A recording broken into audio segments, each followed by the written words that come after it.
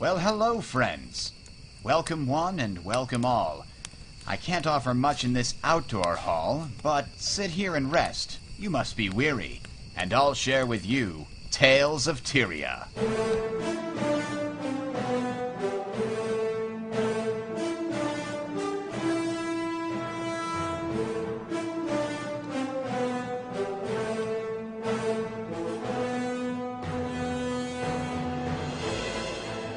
Yes, welcome, ladies and gentlemen. Tales of Tyria. This week, we will be talking about a bit of news. Then we're jumping into our roundtable. Why Guild Wars 2 will fail. Finally, a bit of Skyrim talk from the team. Stay tuned, it's coming right up.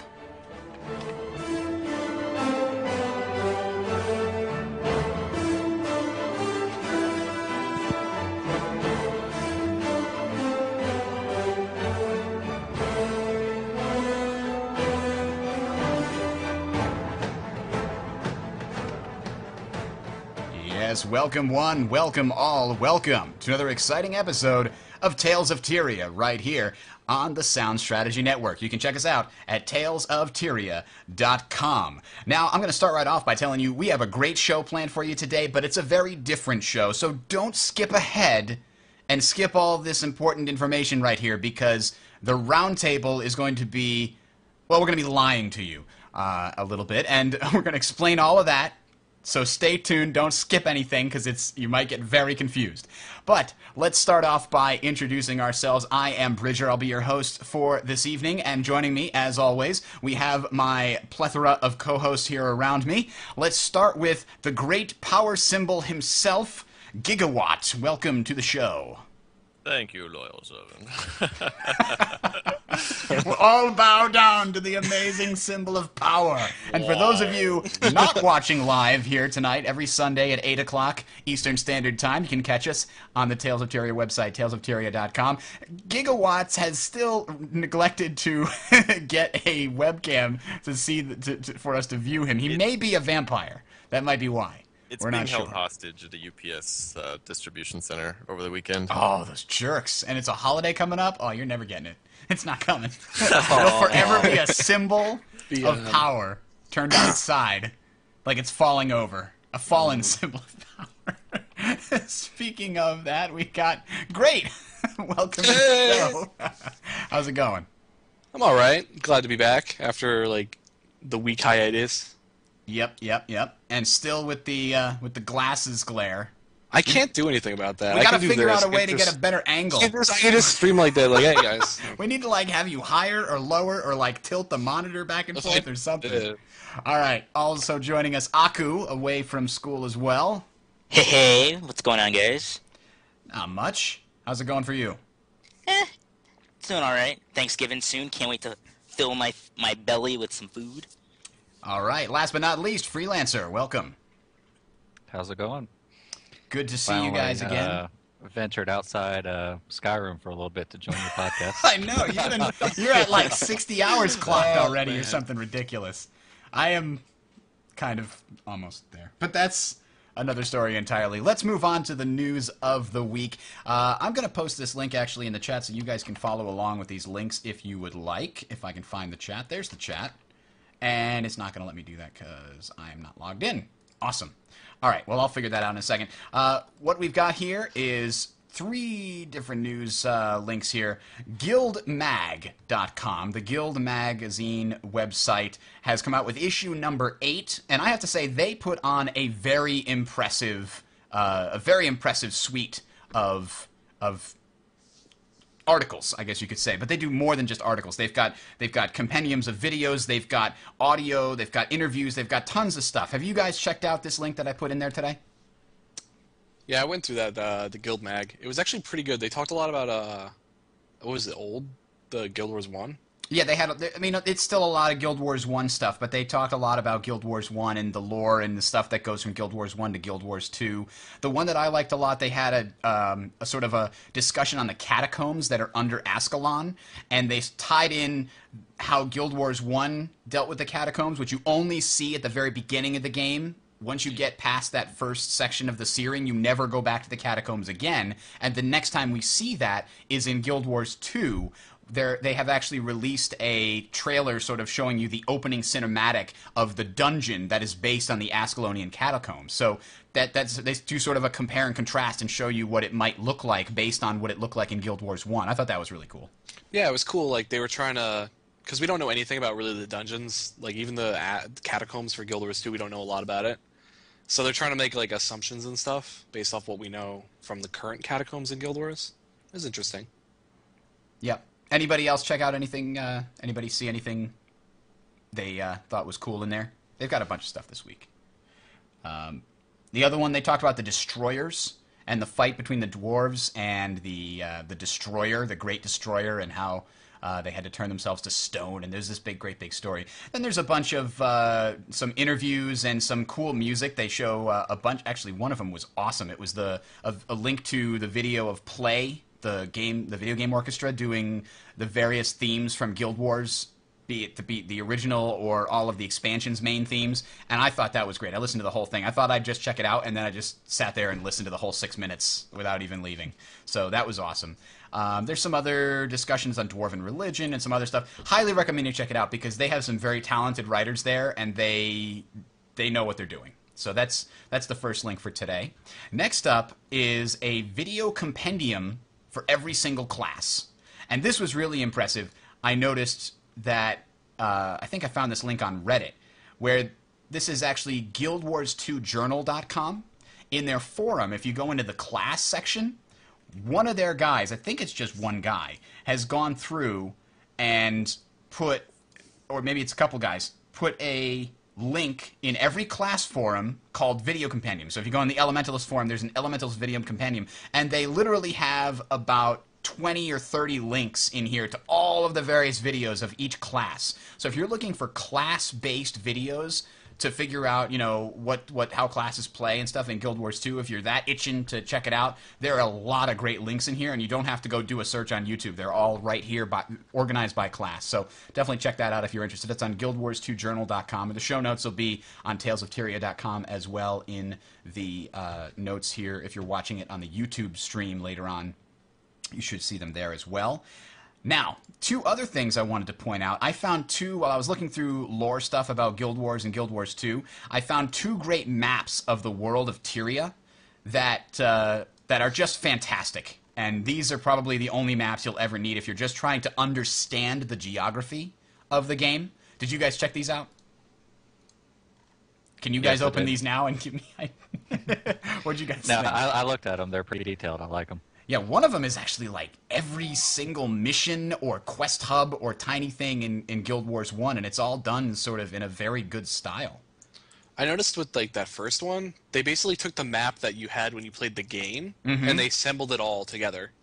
So like you get the whole like side of the world that you're on. Yeah, let me see if I can switch over to here so you guys can see it on the stream. This is what it looks like. This is the one he's talking about. It's definitely the Guild Wars 2 map when it's all the way zoomed out. And I believe, so this is where you do Guild Wars 1, and you go over the Shiver Peaks into Kryta and Guild Wars 1 in the Prophecies, and then you come down to, is it Cantha or Lona first? I can't remember which one of these is the expansions. I think it's Cantha is the first, and then Alona's the second, and Eye of the North comes back up to Ascalon and the Shiver Peaks and goes more into the Char homeland in the far Shiver Peaks areas here. So that's a very cool map. This other one is fantastic detail.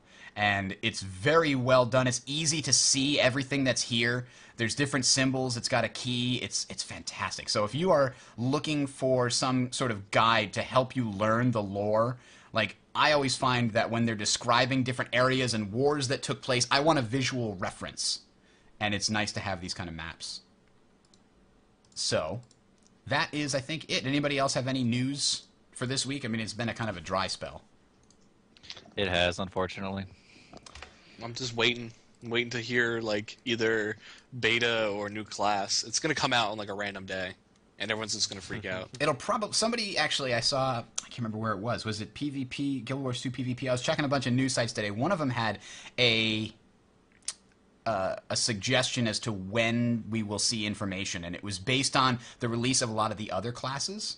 It said that they got released early in the week to allow for the news cycle to perpetuate through the whole week, and they don't want to release it too late in December because the Old Republic is coming out and it's going to steal a lot of the thunder, but they should wait another week or so for Skyrim / Modern Warfare 3 news to die out.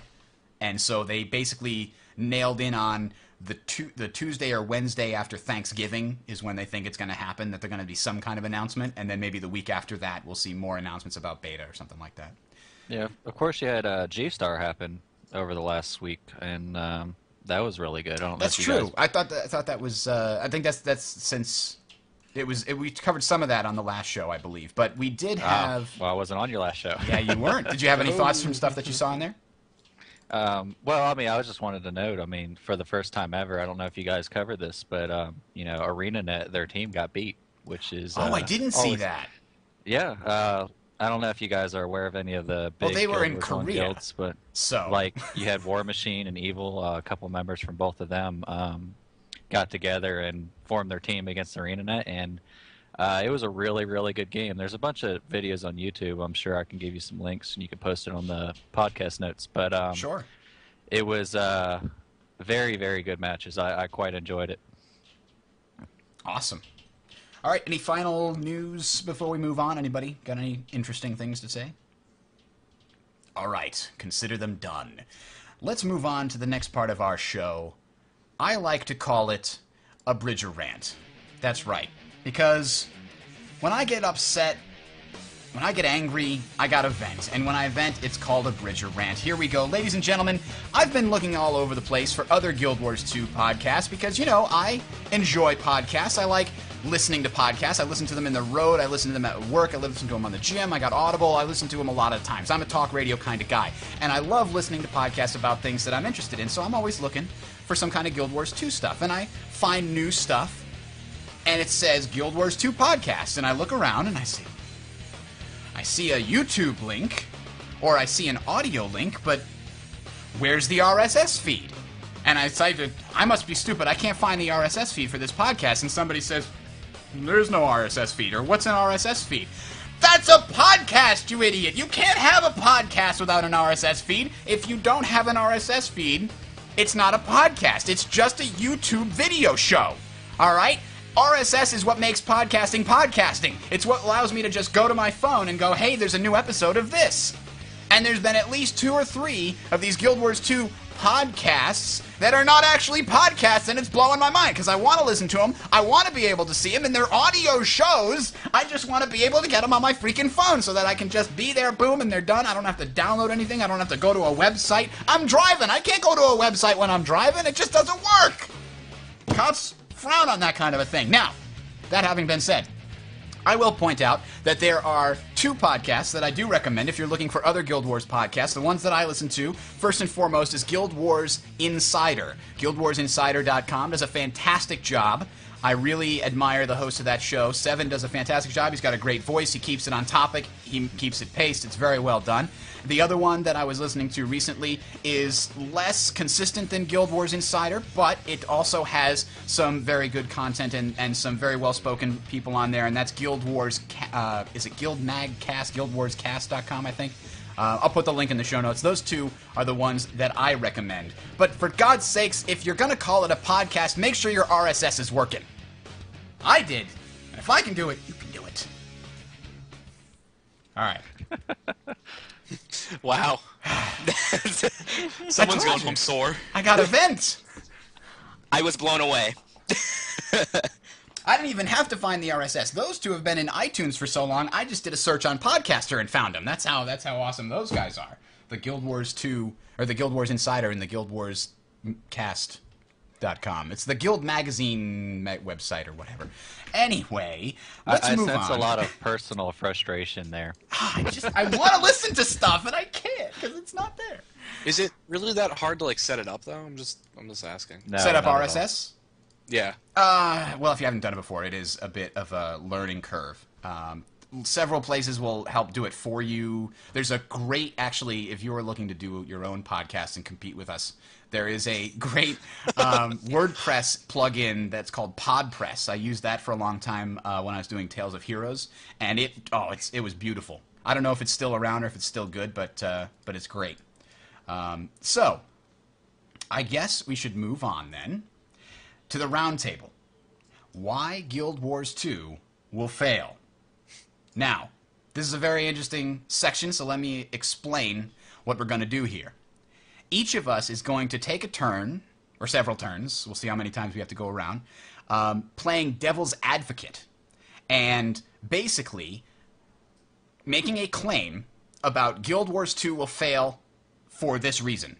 And then they will continue to defend that reason against the rest of us on the show, and we will essentially be trying to... whoever's not playing the devil's advocate is going to be expressing their true feelings. So maybe they'll wind up agreeing with someone and say, yes, I think that actually is a gimmick.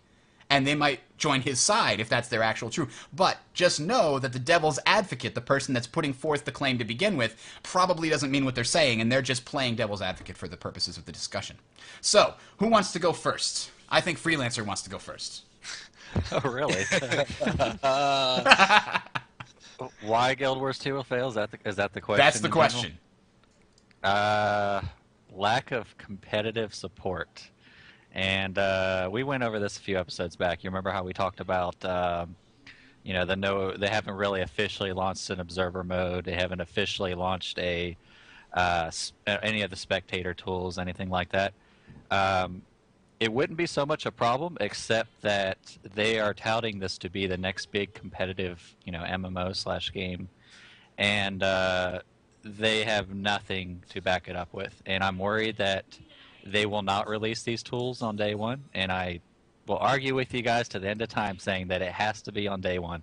I don't care if they're broken tools. I don't care if they're rudimentary, if they're not all the way, however you want to word it, that's fine. But there's got to be some form of, as a caster, if I were a caster, or we'll take some of the great casters out there, let's say Total Biscuit or DJ Wheat, they want to put their support behind Guild Wars 2 and in the competitive scene, they got to have a means of doing that, like they can in any of the other games they do now, like StarCraft, etc. Even games like League of Legends and such have so many tools now to cast games and to support the tournament scene. It's kind of like you have to do that now, and not only do you have to do it, but it's just common sense. If you're going to support that competitive scene, you got to give the tools out there for the guys that are actually doing the supporting for you. Counter opinions.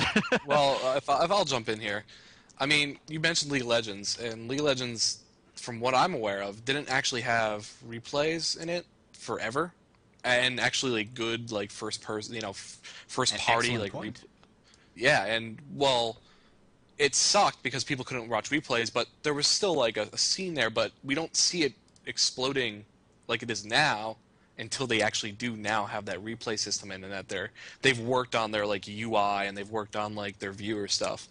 So having it in or not in is, I think it can delay it. I don't think it will kill it. I don't think it'll kill it either, but you have the factor that you got Star Wars coming out. It's going to be competing with two very big MMOs that everybody's going to be talking about. One is obviously, like I said, Star Wars, and secondly is you got I don't know what they want to call it nowadays, the new Blizzard MMO that they are touting. Titanic. But Titanic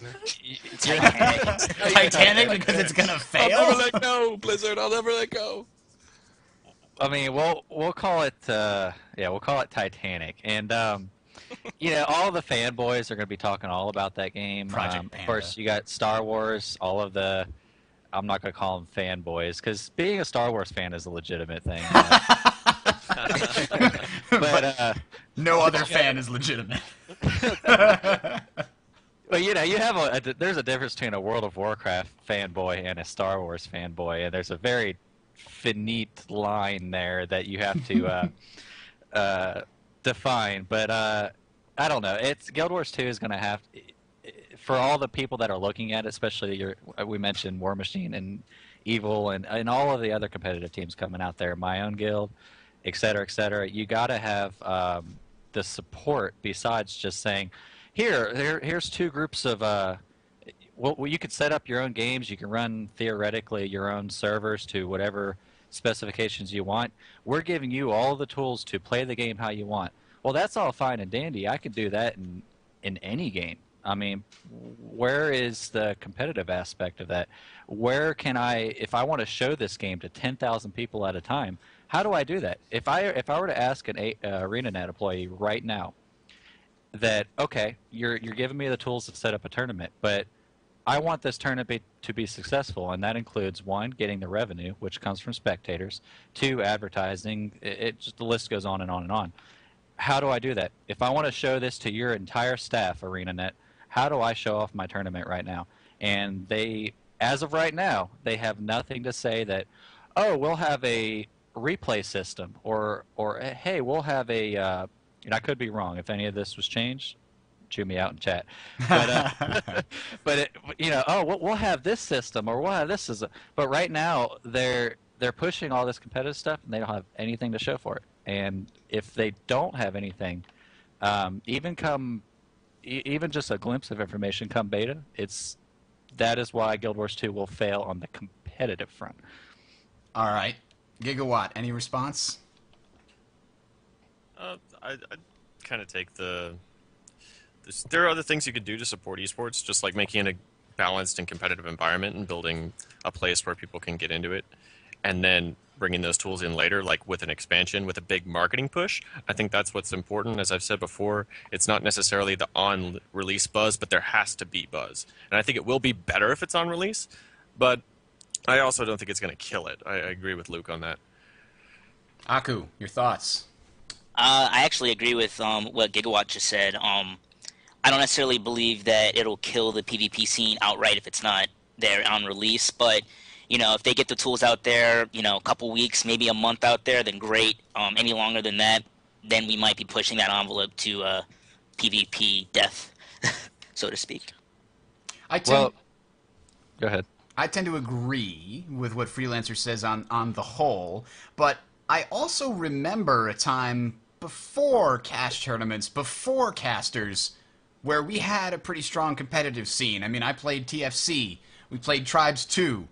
Way back in the day, we didn't need all this stuff. We still had a very strong competitive side. We still had a very strong competitive... People would organize tournaments. The tournament organizers would work with the players. The teams would have strategy meetings. They'd practice every night. I was part of a top 20 TFC meeting, clan, and we didn't need any of that. So I think it's still absolutely possible that even if it didn't have, all of this stuff, that you would still have a competitive scene. I do agree, however, that if you want to have a competitive scene to rival that of League of Legends or StarCraft 2, you need all this stuff on launch. I guess we can all or shortly thereafter. However, I think not having it on launch and instead having it shortly thereafter is better than having buggy tools and cameras that break something. That's absolutely the case. I guess the problem is, when I use the word competitive, let's ditch that word a second. Let's use the word professional or esports. I hate the word esports. I really do. I loathe it. But it's when we start talking, and they mentioned it, not just you don't just hear it from community members. They mentioned they want to help develop an esports scene and et cetera, et cetera.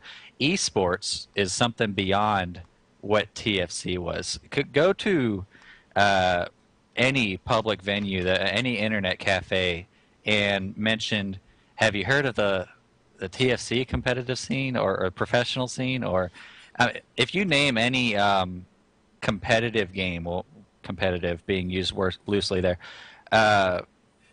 it's always the ones that people know, the ones that people watch, the ones that fill up Twitch TV here, the ones that fill up Own 3D, all the other streaming programs, is not TFC. Why is that? Because there's no way to broadcast TFC. So therefore, yes, there is a competitive scene. I can get with a bunch of friends and we can pretend we're good and we can face other teams that pretend they're good. But when it comes down to money, people being paid for doing this, when it comes down to sponsorships and tournaments, etc., it will never get off the ground because there's just the money's not there, and the money is so closely interlaced with the spectator and the viewership. So that's why TFC, if you if you half the people in this stream right now probably don't even know what TFC is, just for that reason. Oh, that's because it was a niche back then. It was a niche.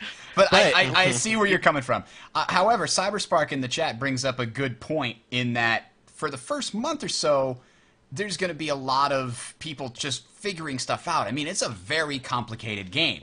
Just learning one class is going to take a while to study and memorize all of the different things that it can do. And maybe we can learn some of those things ahead of time, but getting used to when the timing and how long each cooldown is and getting a feel for that is going to take at least a little while before we can get some really interesting strategies and in-depth stuff going on. And to some extent, you know, if the tools came out a month after, it wouldn't be that bad for that reason. But I agree with what everybody said. I mean, we're kind of rehashing the argument that we had before that, you know, a marketing push could help. But I agree that would be great to have that focus brought on it. Let's move on to another one here. Does anybody want to jump in, or I can go? Aku, you got one? After your rant there, Bridger, I'm kind of scared. Nobody wants to say anything. They're all afraid.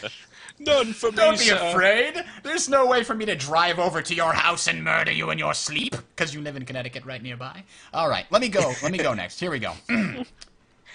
Guild Wars 2 will fail because it's trying to say there's this Holy Trinity is dead. They've murdered it. It's gone. It will never be back. But in the end, it's not dead. They've just brought it to a different form. People are just going to use the Guardian as their tank. People are just going to pick whatever class has the highest DPS, because that's still all that matters. In a game where you're trying to kill things, you've either got DPS, you've got control, and you've got things that can take damage. And that's all there is. Doesn't matter. You can. So if you tweak every class to do as much damage as possible, figure out which class does the most damage, people are going to figure it out. They're going to do tests, they're going to lab it, and then we're just going to have the Holy Trinity back again. It doesn't matter if you don't emphasize it. Can I go off? Go. You're not going to kill me, right? No. Okay. Probably. Just gotta make sure before I I'll say mute anything. myself so that... To kind of get over that is, like, I think the fact that you're going to have limited abilities, and it's going to rely a lot more on sort of how you set yourself up beforehand, and it's not just going to be like, oh, at this moment I need to use this, because you know you may not need that, or you may not have that. And it depends on how big the theory crafting community takes hold in Guild Wars. I, for one, hope not. It doesn't take, like, that big. I'm pretty sure there's going to be, like, standard stuff, but then I don't want to see standard stuff, because I want to have people be, like, creative and try different stuff at the same time. I don't know. But based on that, actually, I believe that, well, I'm a huge theory crafter. Luke, excuse me, you know this better than probably anyone here. I love my spreadsheets. So I usually, if the community is, you know, saying that such and such move or such abilities are the standard, are the best moves, I actually kind of believe that through that theory crafting, you're going to have these group of people, or one person or a couple of people, actually saying, if I use this instead of that, that actually might do something better or worse for that matter, which would bring that creativity that what you're actually asking for.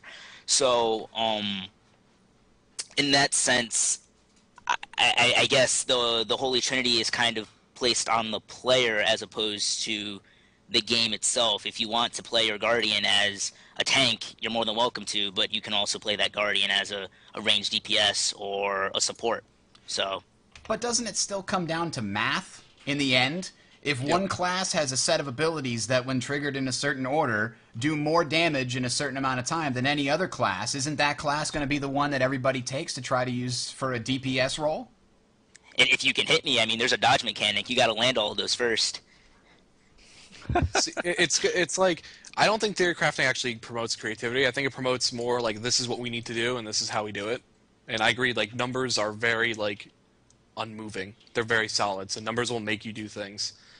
And if they get their, like, number hands on it, it's not moving. There's gonna be, like, the standard build for Ranger, and there's gonna be a standard build for Guardian. And I just hope that doesn't happen. And that would actually kill this game. Yeah, Alright. see, that's 90% of players. They're going to search on game FAQs, one of the old sites, or they're going to search on any of the big Guild Wars sites. They're going to go to Google. Guild And Wars this 2 is head. this is literally 9 out of 10 people that play WoW, and most likely the same relative people that play Guild Wars 2. They're gonna go to Google and they're gonna type, "What is the best Guardian build?" And it's gonna happen like that. Yeah, and that's it is. how. Google never lies. And Wolfram Alpha will calculate it for you. And to counter that point, Bridger, what they're going to find in Guild Wars 2, if they do it right, and so far they are, is that what they will find is nothing but opinions. And instead of hard facts, they'll find, well, this is what I think is the best build. I think my Elementalist's best build is the kind that goes all melee and owns people in their faces. And that's fine, because that's what my opinion is, but there's so many skills and so many builds and so many available ways to set up your character. I don't think that the Trinity will matter. I don't think that any of that will matter, because there's just so much choice. You might have a Guardian build that seems to work for one guy, but there's so many choices that you won't find those wiki builds. Therefore, you won't have the standard tank and stuff like that. And it should be mentioned that the Guardian, if I remember correctly, is probably the worst metaphor for a tank, because he's not actually built with a high health pool or anything like that. Yep, I think I remember that. Yeah, but I don't know. It's going to be one of those things. I think that ArenaNet has said multiple times, if you're an Elementalist and you need to tank, you can jump in there and tank adequately or just as much as any other class. And I think players, they're going to take some getting used to. I think people are going to roll an Elementalist, for example, thinking they're going to be a hardcore nuker. But what they're going to find out very quickly, just between levels 1 to 5, is that, wow, these melee-oriented skills or these close-range skills are actually pretty cool too. And then that whole barrier will be shattered. Mm-hmm. Let's see, Gigawatt. What do you think about the Holy Trinity? Is it actually shattered? I think we're going to see it in different groups. I think it is going to be an opinion thing, and it's just a product of good design. From everything I've seen from ArenaNet, they're doing everything right and making and executing an easy-to-learn, hard-to-master system better than I've ever seen in an MMO. And the layered choice, where you have a certain amount of choices at this level, like what weapon you're going to use, and then you have a whole new set of choices in your traits, and you have a whole new set of choices in cross-profession combos. It's all layered, but no one layer I feel is too complicated. It's where people can start to pick it up. But as you start to learn all the synergies, it really begins to pick up in complexity and gets to what can be a really competitive and fun game. So I think that some people are going to want to run this deal, and maybe this, like, X guild is going to have their perfect builds that everybody has to go, but there'll be other guilds that are doing the same encounters without doing what is quote-unquote considered the optimal build, because there's going to be so many viable options. I think they're just building and designing it and balancing it really well from what I've seen. All right. To be fair, as far as my actual opinion on the subject, I think it's going to be difficult to say, specifically because of all the different things that you can play, and because classes can switch it up. They can go from one style to another just by switching a weapon. So I'm very much looking forward to seeing how all the classes work together towards a goal without being locked into specific roles. I hope that because it's not tied directly into there, really comes out as you can quickly switch to whatever is needed in the group, or you have the weapon selected so that you can switch between two different roles, and you organize this 5-man team so that you and this guy Fred, you guys are DPS / tank guys, and these guys over here are going to be able to switch between these two roles, and then maybe in the next game you can play different things based on how you build your character. So I'm hoping that we see something like that. But I think a lot of players are going to, at the very beginning, try to build their characters to fit specific roles. And they're going to, how long is it going to be before somebody gets to level 30 and says, need a tank for the first dungeon? Like, that's happening. No, and think about what Guild Wars 2 is. It's an MMO, and in MMO we have historically had these ideas that people have to play roles, and people are going to want to play roles. They're going to be like, I want to be the mage nuker, or I want to be the rogue sneaky DPS, or I want to be the tank. It's going to happen, hands down. Well, why And that's is that, where- though? Why do people want to play roles? Because in every game going back forever, what they've done is reward specialization. Because when you stack bonuses in a particular way in RPGs, it really sets you in one particular path. And I think that's probably the reason that people expect roles to be important, especially in a group environment. You need to have roles in order to make sure everybody understands what they're doing. Because if somebody's job is simply to, work with the group and make sure that you keep bouncing back and forth and taking damage and then not taking damage, that's not a very specific instruction. So you can't just tell somebody you're a tank and have them understand what that means. There's a lot more complexity there, which I hope will add to the experience. But we'll have to see. All right. Do you have any over there great to propose for us? Any doom sayings? Well, I have one actually, and it's kind of spawned off of discussion of what we've brought up. The idea that the end game might not be like infinite as MMOs are right now, and some like discussions with like people that have listened to us. They've been saying like, well, if the game doesn't end, then nobody's going to play.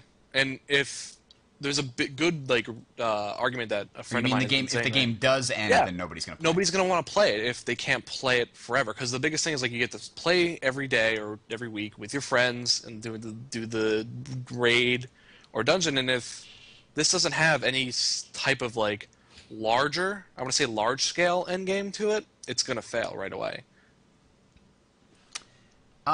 Yeah, we covered that a lot, but I have to say I think the end game for me and for probably a lot of people is PvP.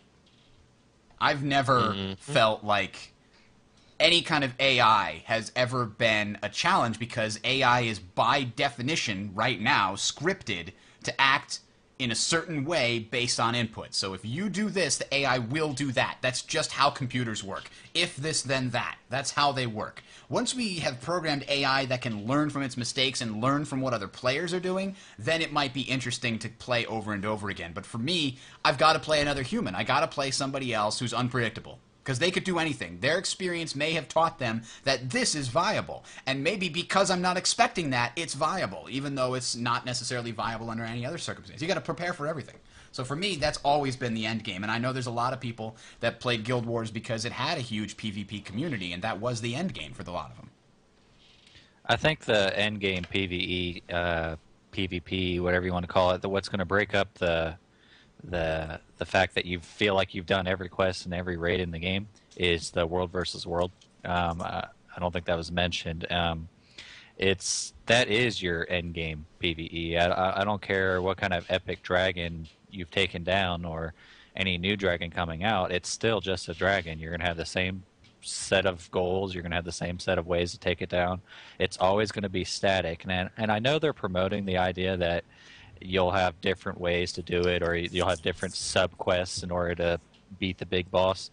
But it still comes down to a set, it's still all static. I don't care how you sugarcoat it. What will be dynamic is the sense of glory, the sense of PvP in a large-scale PvE environment, meaning keeps, raids, and everything that is entails with that. That is your end game PvE, and I think if they fix the issues that games like Warhammer had, that made it so redundant, and they really go into the whole server versus server concept, where there's leaderboards and servers can claim glory over other servers, and when you're stacked up against this particular server, all of a sudden your entire server, all the PvE characters or PvP, get together and they get on their PvE characters and they're like, we got to go out there and take victory, and that has nothing to do with the hard line PvE stuff, and I think that will be your end game right there. Well, I mean, the person I was having these conversations with, he would say that he doesn't want to do any PvP. He doesn't really like PvP, but he wants, he's going to try out Guild Wars 2, but he doesn't feel that it'll be a game that he'll stay with, and probably I never understand people that don't want to play PvP. I feel like they don't want to challenge themselves. Because that's the only time I feel challenges when I'm fighting other players. I feel like I should go on a rant here, because I don't understand it. Why don't you want to play against other people? Because they don't want to feel like they're beaten by other people. They don't want to lose. That's the big problem, I think. I'm going to go out there and say it. I'm going to say it. They're just scared. It's a fear of loss. Take StarCraft 2 for example. In my own guild, I have easily, a ton of StarCraft 2 players that will play custom games, right? Where you play against other players, but nothing is ranked and nothing is really looked up or down upon. And then you have players that are so hardcore playing or league games that it's a very different group. But what makes those two people different? What makes the person that wants to play dodgeball with other people and then wants to play dodgeball against the wall? It's the social aspect. It's the fear of having people judge you. It's the fear of people, rating you on your accomplishments. This is such a cutthroat world in PvP. If you take a look at in guilds and WoW that do PvP arena teams, if you do any looking into anything in regards to PvP or league games, there's a very defined line between somebody that is accomplished and then somebody that is spat on because he's trying to be accomplished. And so getting into those first games and knowing that you might lose is such a big barrier for people. And I think we should talk about that some other time, but that's your issue with that. I have a whole episode planned on playing to win. That's I want to wait until we have more information about the mechanics to give really good examples about that. But if you haven't checked out David Serlin's website, serlin.net, and the playing to win articles he has on there, fantastic. That's all I'm going to say. Oh, and this book right here. Oh, coincidental. I'm doing research for. Well, this is actually, you can read the whole thing for free on his website. But he asked for a donation if you like it. But I'm doing research for an article I'm going to write on the Team Legacy Network, actually. TeamLegacy.net, by the way, best guild ever so far, because we can't prove it yet, but we will. We will. All right, so let's see. Did we get everybody here? Gigawatt, did you have one? Nothing off the top of my head. We kind of discussed some of my ideas already. So. All right, let's see. I've got one here. I haven't gone yet. Oh, that's right. Go ahead. So, I'm sorry. I forgot we skipped you. All right. Well, I kind of have. As of right now, Guild Wars 2 is currently failing because it's not on my computer. I'm just putting that out there right now. Well, I would say that Guild Wars 2 will fail because of the fact that it isn't on a subscription to play basis. So based on that, they actually might be thinking of a play-to-win cash shop as many free-to-play titles have actually come out with. And coming from this standpoint, that absolutely terrifies me. Considering that I don't like the fact that just because someone has the, I guess, wallet or the coin purse to put down, that they should be able to literally stomp my face into the ground. And considering that this game doesn't have a subscription, that might be another way to generate some revenue. So. But that's how America works. If you have money, you get what you want. Isn't that meritocracy? I thought that's what it was. Yeah, I certainly think if there are any pay-to-win items in the cash shop, I will be livid. And there are a ton of other people that would be livid too. One of the reasons, we were talking about this before the show, one of the reasons that League of Legends is doing so well is because it doesn't have any pay-to-win products in the cash shop. Everything in the cash shop is basically voluntary. It's not something that is required in order to win for the most part. I mean, I'm perfectly fine if a person wants to have a pink unicorn following them around. I'm perfectly fine with that.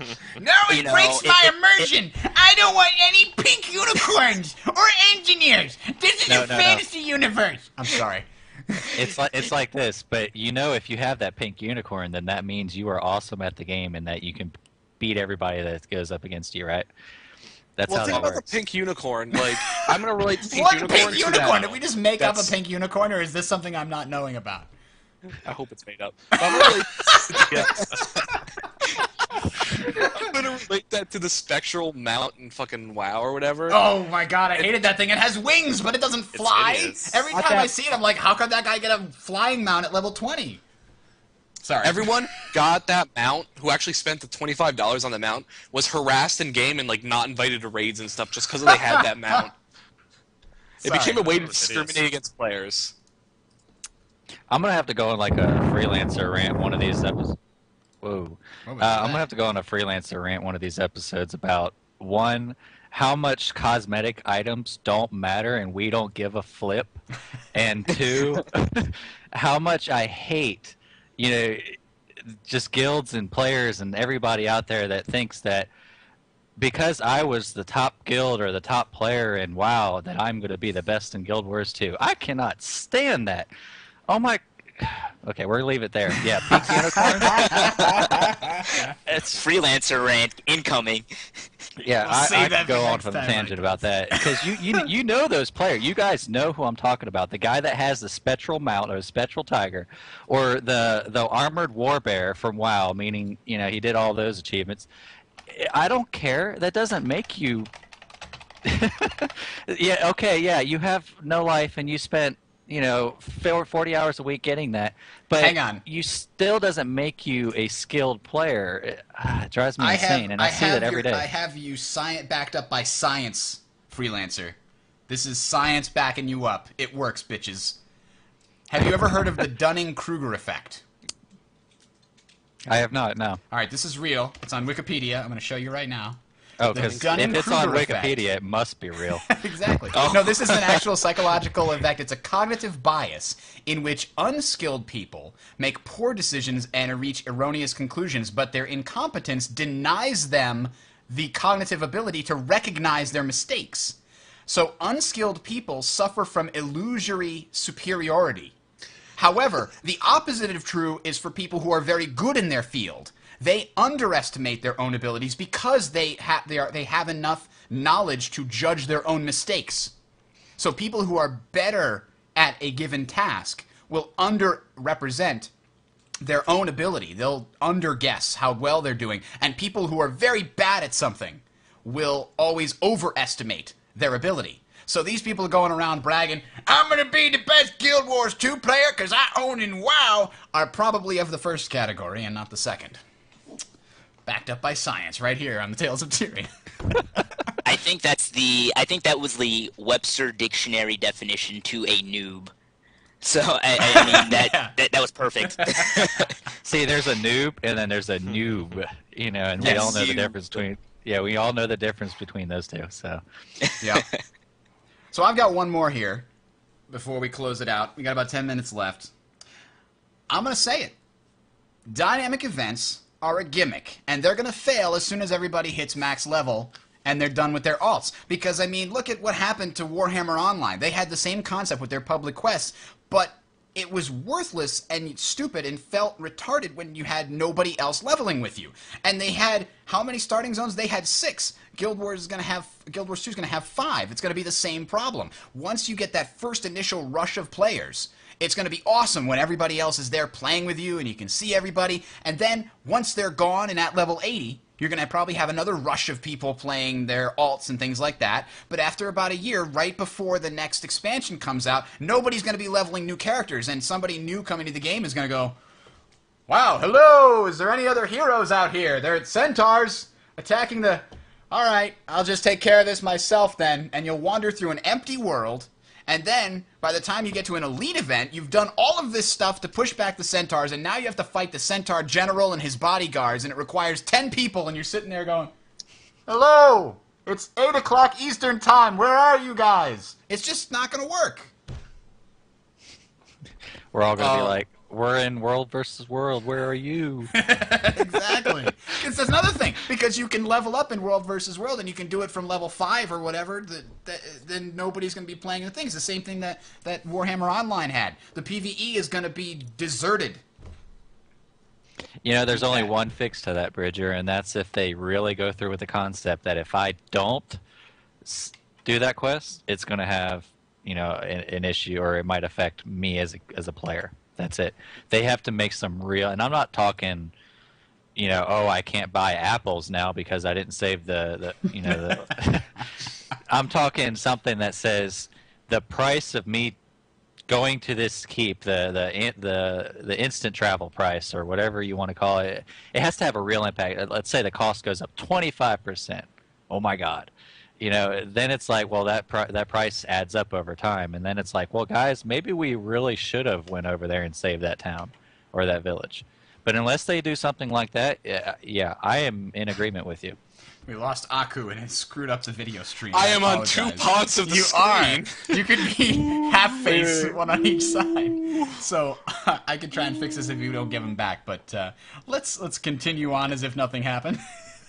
For those of you listening to the audio portion, nothing has gone wrong. So, any other thoughts about the dynamic event system being a gimmick that will only make the game worse? I think it's going to make the game great. I think that's the best part of the game. That's why I'm going to play it. Just like they took an idea that was supposed to be sort of something additional for Warhammer Online, and they made it something so central to this game. And I think that's why Guild Wars 2 it's not going to be gimmicky, because that's going to be it. There's no quests. It's dynamic events. There's no like, oh, I got to go to the raid now. No, it's dynamic events. And I think just because it's not an accessory and it's going to be the mainstay, that is going to make it successful. One of the guys on our stream, very, very good point. Thanks, Nick, for bringing this up.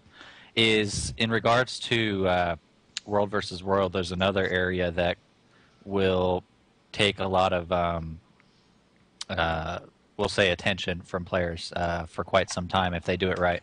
And that is, he says, elite in-game events in the end-game areas like Ore are supposed to be like open world raids that will take multiple days to complete and require some level of communication. Basically what he's getting at is elite encounters, bosses, etc. I still think, Nick, that it's going to fall into, once somebody does it, they will start refining that process, and then other people will jump on that bandwagon saying, okay, here's the guide, guys, let's all match this guide, and they all do it the same way, and it still falls into that same trap. Though it will take some time, and there will be ways that other guilds do it, and certain guilds will be looking to do it faster than others. I still think it falls into that trap that it's still static. It will never match World versus World or PvP in general. I think there's also like those mini games in the cities too. Now that I think about it, they Oh mentioned yeah, those. because what I really want to do when I get to level 80, well, I beat all the dragons. I'm gonna go play a bar brawl. I'm gonna go gotta play get with the it and keg high up score. guys. I'm gonna get the Like high arcade score in the machine. archery game. It's like an arcade machine. You just go in, you got to get that top spot in the high score, so everyone who walks through the capital city can see it, know how awesome you are. Like, I don't think they're gonna have like, oh, this is our high end, mini games, city. High-end This is where we're gonna have the high end game. games. This is where it's gonna. I think it's gonna. They're like, it looks. I don't know what to say with that. I think that's more just a city thing. Like, they just want to make cities more alive, but that has nothing to do with the point that we were just talking about. And see, they could make the mini games like the bar brawls so hard it'll be like metaphorically similar to Skyrim, where I killed 20 dragons, but I'm sure as heck not going to mess with that giant. Oh, giants! Oh, they play golf, and their club is a par 4 or an 4 iron. I think we're looking at PvE from too much of a MMO perspective, traditional MMO perspective. It's apparently story-driven. You know what I mean? Yeah. They talk about there's a single-player MMO cleverly hidden, and with the sidekicking system, like a lot of people in the chat were talking about this, about the scaling of events and about the sidekicking system. And it makes it so that more like a single-player RPG, you go through every zone and you try to experience all the content, even stuff that you missed. Like the level thing is kind of irrelevant because you can always go back. Mm-hmm. And it makes it to where it's more of a linear, well, it's an open experience, it's emergent gameplay, but you just go through to the end of all the content and then you can quit or come back as much as you want without having to worry about, oh, I only want to play a little bit, but I have to pay $15 a month. So I guess I won't. You can just play it at your own pace, and then when the new expansion comes out, you can get heavy into it like an MMO. But I think they're allowing people to go casual if they want to. I don't know if there's going to be a hardcore PvE scene. I think that's something that might grow. I'm thinking the hardcore PvE element is probably going to be fledgling in the beginning, and that's what'll grow. Whereas in most games, it's usually the PvP that's small and grows, as far as MMO are concerned. I think it might be reversed in this case.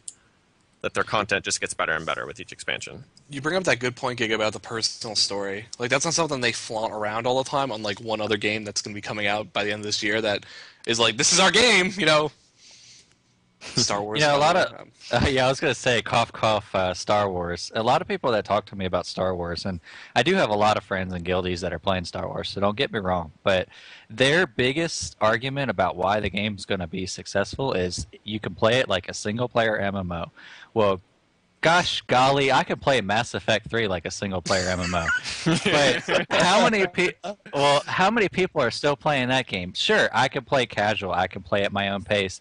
I could even restart a character and play as an evil and a sadistic character that steps on kittens. But it's still, I play through it once or twice, 3 times. It's the same thing over and over and over. And yes, it will cater to the casual players, just like Mass Effect. You can do the same thing. Dragon Age, we've all played these games where you play a single-player MMO. But who is still playing these games? Nobody.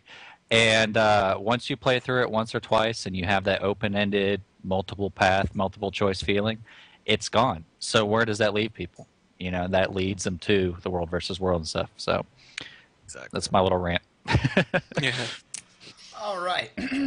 I think we're going to wrap it up here, but what we are going to do is ask you guys to stay tuned for Skyrim chat. So we're gonna wrap up the official show, but we've all been engrossed in the game, and we want to talk about it, and we figure you guys want to hear us talk about it because it's awesome. So if you want to stick around after the show, we'll also tag this on at the end of the audio show if you'd like. So we're going to wrap this up right now. Let me first start by saying we'd love to hear your questions and comments and feedback on the show. So give us any of that at feedback@talesoftyria.com. Again, that's feedback@talesoftyria.com. Link will be in the show notes. It'll be everywhere. So do that. Also, I want to point out, if you haven't been to the Tales of Tyria website in a while, I had an article that I posted on there, the deconstruction of the never-ending MMO a while back. So if you think this is just a YouTube channel video thing that you watch every once in a while, check that out. It's a great article on talesoftyria.com. In addition, we've got a new feature on the left-hand side of that, and it is a donation button. And this is not a requirement. It's not like we're going to stop broadcasting if we don't get enough money. But if you guys would like to give back, because we do donate a lot of our time to getting this show out there, and if you'd like to give back and help us pay for the website hosting and the new cameras that we all had to buy in order to make this show really work, because I don't use it for anything else. If you guys would like to help, what we here at the show recommend is about $1 a show. If $1 a show is all we ask. If you can afford it, that's great. Send it to us. If you can't, no questions asked. The show's always going to be free. We're never going to ask you for any money in order to watch the show or see the show.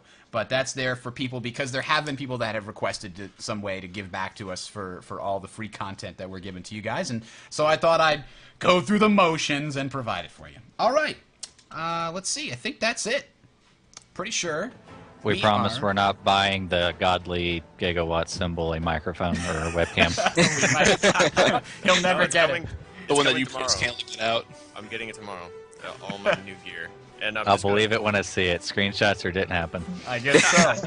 Well, me and Aku are going to stream some League of Legends tomorrow night around 6, I think is when I'll... Or earlier if I get it set up earlier. But All definitely right. starting by then.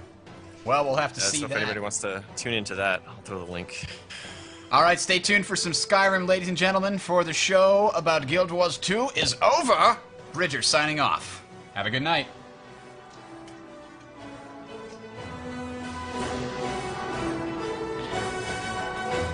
You know, one of these days we're going to...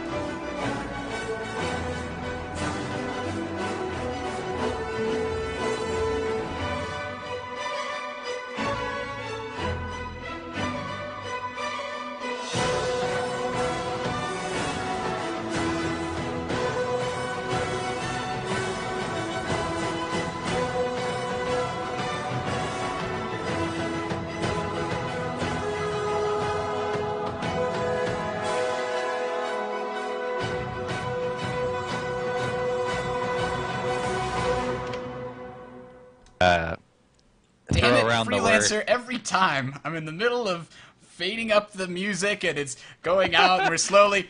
You know what I thought of that show? And I just have to mute the mic as fast as possible. Damn it all! I keep forgetting to mute you. You always do that. I say goodbye, and you're like, show must be over. Oh, come on. You can record that music part anytime. I gotta sync it up now. Yeah, I could. Oh, poor right. you. Poor me. It might interrupt your Skyrim time. It might interrupt my Skyrim time. That's exactly right. You don't even work. I have to go to work tomorrow, damn it. You don't know what it's like after work when Skyrim's at home. All right, I'm sorry. Go ahead. Whatever you were saying before. Oh, no. I'm going to shut up now. No, this is your moment. The show's over. You can talk. You guys notice how Bridger gives me my moment at the end of the show. That's not true. I said, you have any news? Nobody said anything. I said, all right, I think that's it. Anybody say anything? Nope, nobody said nothing. I gave you 3 milliseconds and nobody jumped in. So I think that was fair. Well, because my rant's a personal rant. Well, so was yours, though. You seem to have a huge issue against people without RSS. Oh no, I jacked that stuff up as a rant for the show. I mean, it was frustrating, but it wasn't that frustrating. But I like to take frustrating things and make them comical. But we can give you your own, but we got to get you a nice background track for it. It'd be good. I got to be prepared. If you have a rant, if anybody has a rant and they want to do that, we can get it going. It can happen. Just let me know ahead of time. We'll get it organized. We'll put it in the show notes and everything. It'll be official.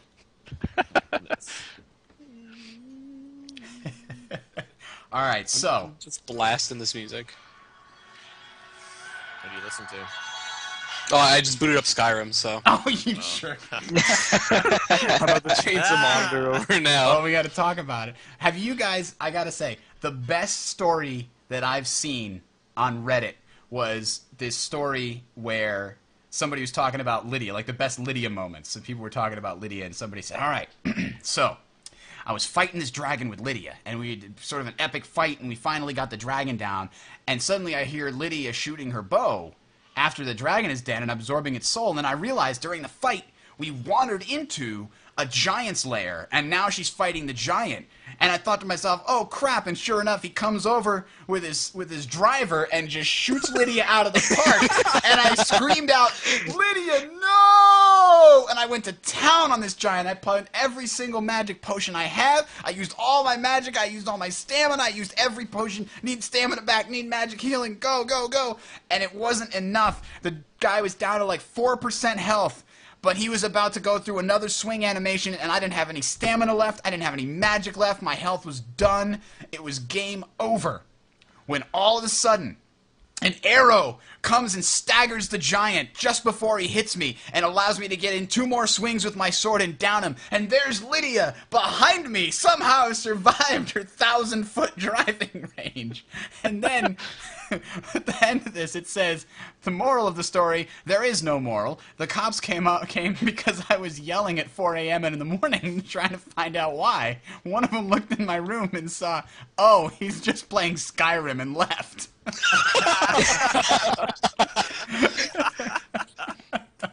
another one of those calls. Oh, that was my favorite story I've seen out of all of them. It's great. That's pretty good. Oh man, but anybody else have anything? I mean, I've been continuously surprised by this game, I have to say.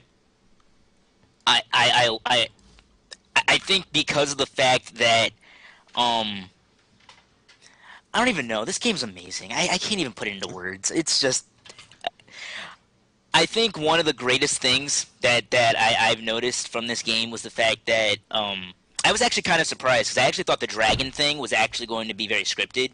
I had no idea like there were going to be random dragons. Like, I'm sorry, but the town of Riverwood, you guys need to put some money into defenses because that town's been attacked by 4 dragons. Literally, you can't walk without like literally that main stretch, dragon bones everywhere. I'm just like, what are you guys doing?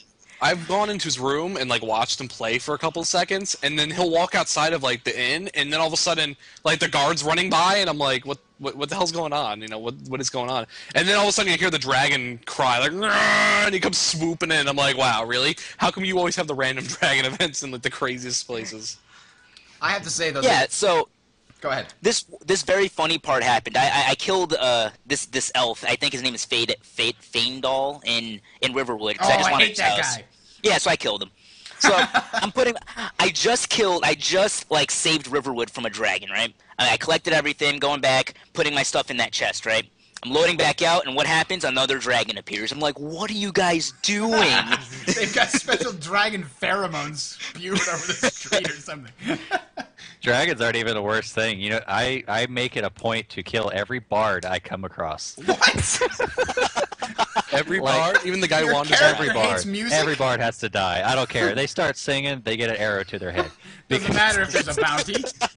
Kill all witnesses. Then there's no innkeeper anymore. Solitude. I have like a 20,000 bounty in Solitude because the whole entire Bard's College is dead. Oh man. You go inside the Bard's College, there's dead bodies everywhere, and I just can't Because you stand them. killed all the bards and then you had to fight your way out past the guards. Pretty much, yeah. I like how people clearly aren't worth that many gold, that many septums. What do you get, like 1,000 septum? Fine. Like, okay, you fine me for 1/5 of my house for killing somebody. Oh, man. I had an awesome moment where, you know how the dragons will sometimes do that crash down onto the ground, the crash landing when they do too much damage? There's just one part where I was fighting at a castle that I had to clear, that I had cleared out for the Imperial Army. I remember what the hell it was called. Fort Riven something, whatever. It was up in the north. Anyway, I cleared out this fort, and I came over to check on the soldiers, and a dragon shows up. So we're all shooting at it. I'm sort of right at the gate, this open gate in the walls. And I'm shooting at it, and suddenly enough arrows hit it, and he kind of does this diving swoop and crashes to the ground. And I'm like, oh, shit, because he's heading right for me. And I like, duck back through the gate, and he sort of gets wedged into the gate as he crash lands, and I'm able to just warhammer him in the head because he can't go anywhere. That was just the best moment ever. Some of those crazy moments where just the random physics of it all coincides to make an epic sort of movie-like scene. Have you guys ever had a guard come up to you and tell you, let me guess, somebody stole your sweet roll? Yeah. Have you ever had that? Yeah, those guards die too. My favorite is the one where I used to be an adventurer like you, but then I took an arrow in the knee. I'm like, then how are you a guard? Don't you need to run around and stuff like that? Don't you still need to fight? What's better is there's so many guards that took an arrow to the knee. What that means is there's some maniac out there who's shooting adventurers in the knee. I make sure to wear my boots all the way up to the knee every time. Because, shit, that guy's out there somewhere. You never know. One thing I hate is when you're having a very, very important conversation with someone, like a contact or whatever, and there's some random guy who's like, oh yeah, I won most of my fortune because I was a sailor back in the day. I'm like, great, I just missed something important. Crap. They were telling me how to defeat the dragon, and you'd walk in here with your sailor story. Yep, and then I kill him. So it's all fine. Guys, I was talking to somebody about a quest or something, and he's like, they call me captain because I used to be a sailor. I remember that guy. Who are you? I remember that guy. Oh, that guy's awesome. I have to say, there was one. It's actually happened to me twice, and I can't remember. They might have been different characters, and maybe that's why it happened twice. But you got that one where the fugitive comes up to you and says, "Hold on to this. Don't sell it, or don't tell anybody, or I'll kill you." And he disappears into the wilderness.